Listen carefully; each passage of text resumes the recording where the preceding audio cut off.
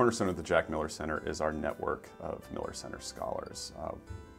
What success we've enjoyed is due to the hard work and the tireless labors of Miller Center scholars.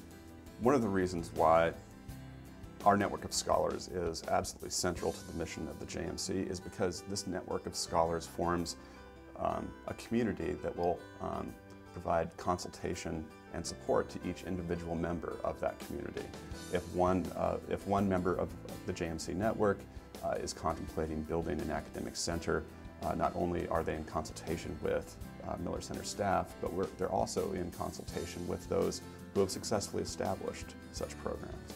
The Miller Center is helpful on campus in so many different ways. For one thing, it's a networking organization. It brings together scholars from different universities and from different fields of academia.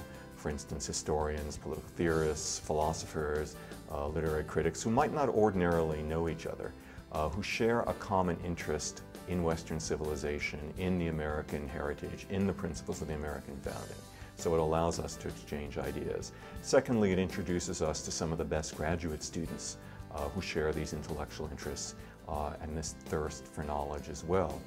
And third, the Miller Center supports programs on campuses that will allow us to expose our undergraduates more fully to these traditions and these ideas. So I think the Miller Center plays a vital role in seeding interest in a great academic tradition, and one that otherwise would not get the attention that it's now beginning to again.